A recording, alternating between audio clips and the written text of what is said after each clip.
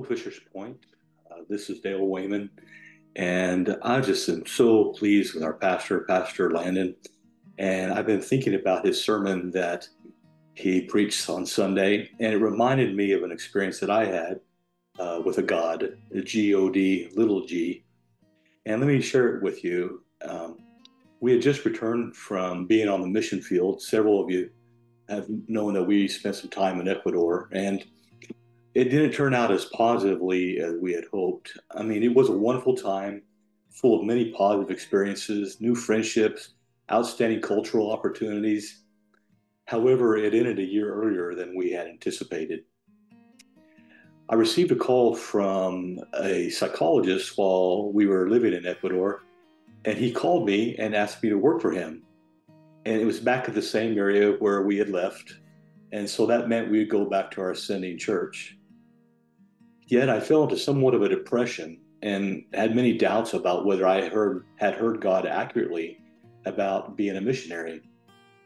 So there was this depression in my life. There was also pride.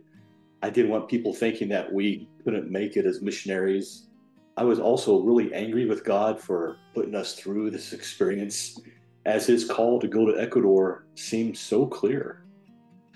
And that's when a little plastic God entered my life. God, little g, O-D, a little plastic God entered my life. Well, upon coming home and being employed, we started to get credit card offers in the mail. We really didn't believe in debt, but with my depression, my pride, and anger, I felt justified in using a credit card to get my family what they needed. So we moved back home without any belongings except for what was in our suitcases. And my thinking was, we gave up everything for this call that God placed in our life. And God, you didn't come through. Therefore, I'm going to have to do this all myself. So do you see the mistakes in my thinking there? God didn't come through. Lack of trust by me. And I'm going to have to do this myself. See, self-sufficiency. So I was not trusting. I was not depending upon God. And what's ironic, though, was that I really wasn't self-sufficient. I was, instead, relying on a God made of plastic. So, do I need a couch? Yeah, have the plastic God pay for it. Do I want to go out to eat? Have the plastic God pay for it. Did you know that plastic and God, little g, mean roughly the same thing? I mean, plastic means false or superficial.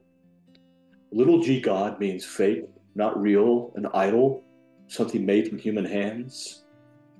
And in fact, Jeremiah 10:5 says, like a scarecrow in a cucumber field, excuse me, like a scarecrow in a cucumber field, their idols cannot speak. They must be carried because they cannot walk.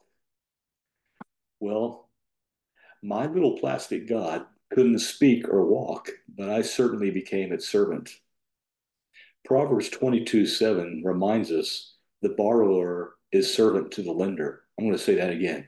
The borrower is servant to the lender. Moreover, my relying on my little plastic God, I was squeezing big G God out of my life.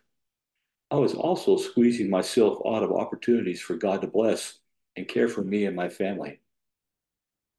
My first thought could have been, God, we need a couch. We're counting you to provide this for us. But instead, my first thought was, I can pay for that with my credit card and pay the bill over time. So you see, for me, that's where the problem came. I learned to trust a piece of plastic rather than the God who made the universe, who has all the resources I need. I mean, James 4:2 is very clear. He says, you do not have because you do not ask God. You do not have because you do not ask God. Over time, I came to see that I really was not trusting God. However, it was too late. The card was maxed out. So that meant we had a long road to pay off this card. So we came to the closing payoff. God drove a point home. I called the credit card company to get it paid off. They told me the amount, and I put a check in the mail the next day. Well, a month later, we got a little surprise from the credit card company. We got another bill. Evidently, there is interest accrued between the time we were told the payoff and the time they received the payoff. So, you know what? God said, now that I've got your attention, you will never be free unless you trust me. I want you to never forget this. So, we paid the interest and we were finally free from my little plastic God. Thank you, God. Big G God. Well, I hope you're having a good week. Thank you so much for taking time to listen to my story. So long.